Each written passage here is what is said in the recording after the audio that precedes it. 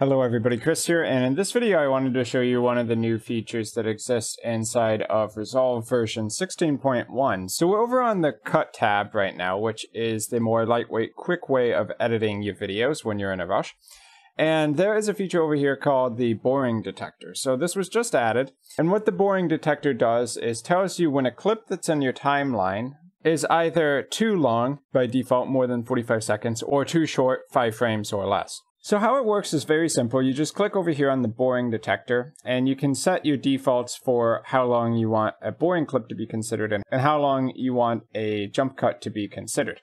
And the idea of what it's trying to avoid here is obviously having a clip go on for too long and possibly being less interesting to your viewer. And then for a jump cut, which is 5 frames or less, it may be too short for the average viewer to actually be able to tell what's going on in that cut. And therefore, it's probably recommended that you extend the length of that clip. You can see that as soon as I clicked on Analyze Timeline Edits, that a large percentage of the cuts that are inside of the timeline now have this light gray color hovering over them. So the areas which aren't being matched to the Analyze tool will just have the default black background, but as soon as the video gets too long, it shows you that cutoff point for where it may be boring later on.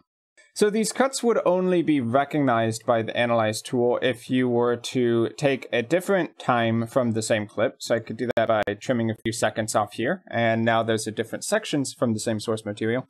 Or obviously to put a completely different clip in front of the first one.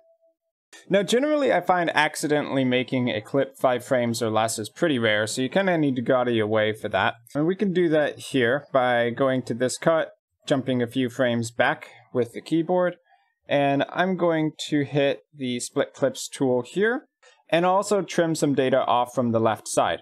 So now that there's a real cut between the clips, and it is 5 frames or less, you can now see that it's indicated with a red color in the timeline, so a lot more noticeable than the boring clips, probably because having a jump cut this short would be more of a problem. It would be very noticeable in a pretty annoying way, 9 out of 10 times.